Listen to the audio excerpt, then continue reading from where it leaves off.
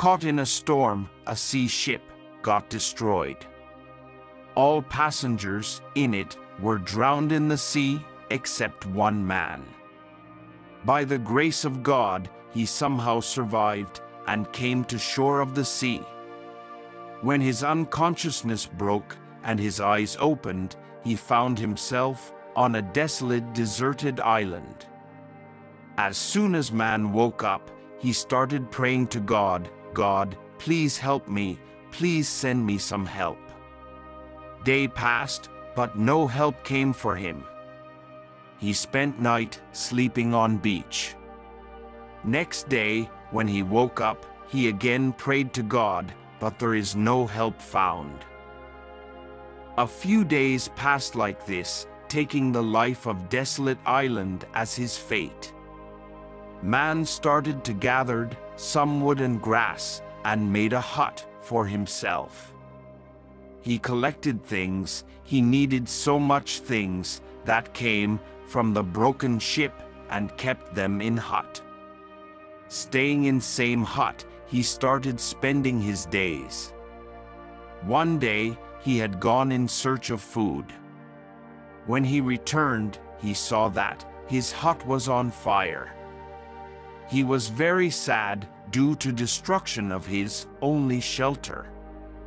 In anger, he raised his head towards the sky and started cursing, "God, I told you to send me some help.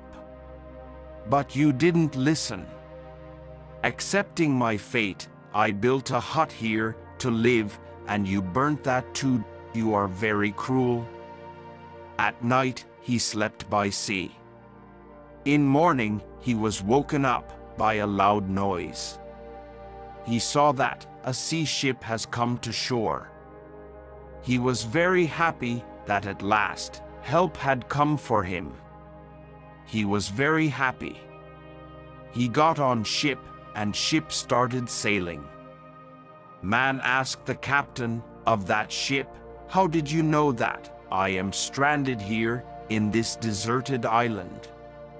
Captain replied, "We saw a fire signal coming from this side." Man said, "But I didn't send the fire signal." "But we have come only after seeing the fire signal," said the captain of that ship. Just then, man remembered his burning hut, understood God's plan, and started thanking God. So the learning point is, when trouble befalls us, our faith starts to waver, patience starts to break, hope starts to fade, and we start complaining to God. While there is a need in such times, one should try to get out of trouble by maintaining faith in God. We should keep doing our efforts by keeping faith in God without losing heart.